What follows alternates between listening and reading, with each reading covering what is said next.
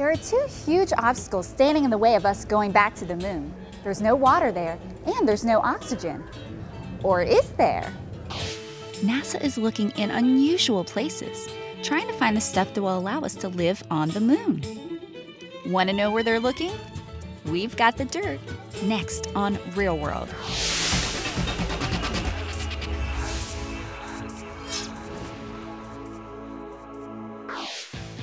NASA's plans to send astronauts back to the moon include habitation. That's right, astronauts living on the moon. But to live there, they're going to need water and oxygen. And bringing those life-sustaining items from Earth will be too expensive. So scientists and engineers are looking for other ways to provide water and oxygen. And they're looking in Hawaii, of all places. Why Hawaii? The reason we're here in Hawaii is because the terrain and the soil is very similar both in its physical properties and its chemical structure to what is on the moon. Frank Schoeninger runs the Pacific International Space Center for Exploration Systems, also known as PICES, at the University of Hawaii at Hilo.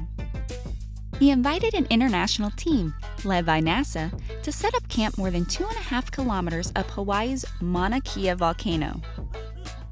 Their mission? To see if they can make the resources they'll need on the moon out of volcanic dust. The project is called In Situ Resource Utilization, or ISRU. Engineers tested systems in Hawaii to get an idea of how they might work in similar conditions on the moon. The process begins with the volcanic soil. The first step is to go and get it. We use some small rovers with some special attachments on them. Tom Simon is the ISRU Project Office Chief Engineer. That's the full-size rover for what we need for oxygen extraction. It uses a bucket in the middle, almost the size of its body, to be able to go and collect the material. Depending on the final surface systems architecture chosen, either small rovers like these, or a larger human rover called Chariot, will take their payload and deliver it to a reactor. NASA brought 2 prototype reactors to Hawaii. Both of them use a technique called hydrogen reduction. It's the simplest way we know of to make oxygen. Bill Larson is the Space Resource Utilization Deputy Project Manager. You put the soil in the reactor, you heat it up to 900 degrees C, flow hydrogen through it.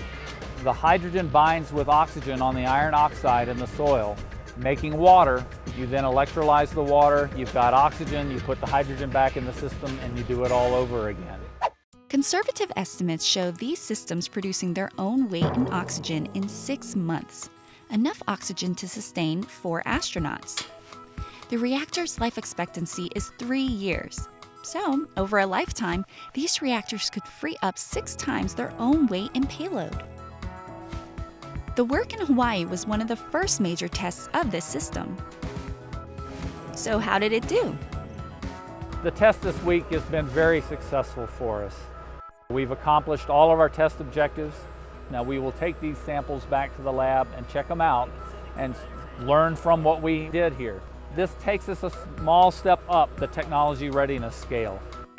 When you start integrating in a relevant environment, that's when you're really getting ready to build flight hardware. Test, analyze, and retest, all part of the design process. Passing the ISRU test is another huge step in NASA's plans to go back to the moon. You can follow this journey at www.nasa.gov.